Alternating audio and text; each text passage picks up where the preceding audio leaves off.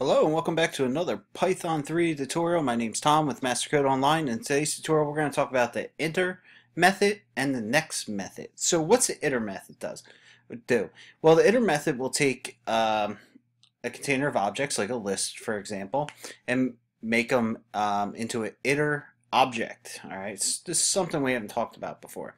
Then the next method will actually iterate through the iter object. So we're going to play a little make-believe in this tutorial, and we're going to kind of just create a list of levels for a game. And what we're going to do is put them into an iter object, and then we're going to go ahead and create a function that we will call, and it will, whenever the user completes a level, it will go ahead and iterate through those iter objects. Alright, so I hope that's not all too confusing, but let's go ahead and take a look at it. So let's fire up our Python interpreters. So Python 3.6.0 is what I'm working with at the moment. Alright, so let's go ahead and just create a list of levels. So we'll say A represents that list, and inside that list we'll just say level 1,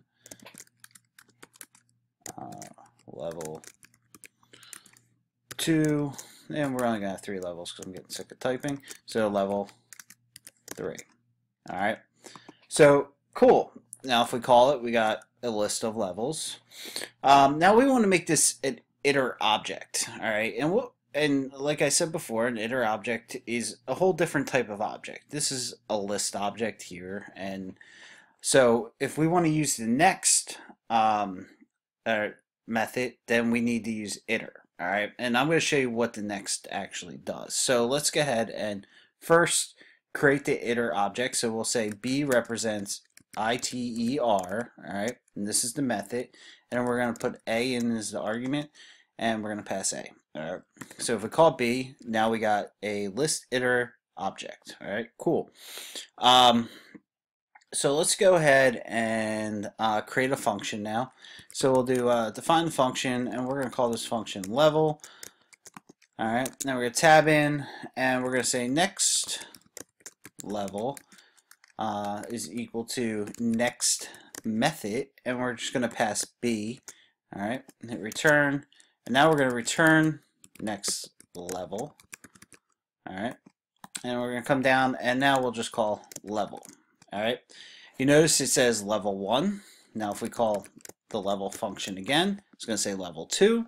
And if we call the level function again, it's going to say level 3. And if we call it one more time, we're going to get a failure. Alright, it says stop iteration.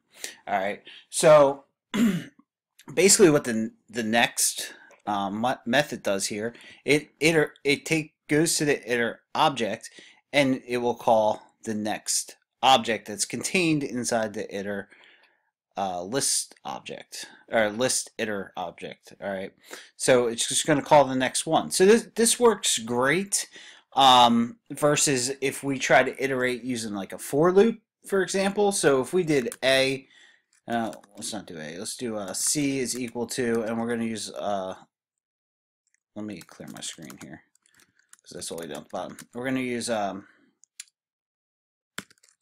do print I for I in A. Alright, and we're going to hit return, and there you go. It prints them all out at one time. That's not what we're looking for, okay? So the next method actually allows us to skip one at a time. Well, every time it's called, we go to the next one. And that's pretty cool because if you are building a game, then when the user completes a level, you can just go to the next level and you're not returning all these. Alright, so that's basically the concept of iter and next. Just remember, if you try to use the next method, you need to use the iter method. You need an iter object to use the next method. Okay? If you have any questions, please don't hesitate to ask. Don't forget to like, don't forget to subscribe, and don't forget to share. We'll see you in the next tutorial.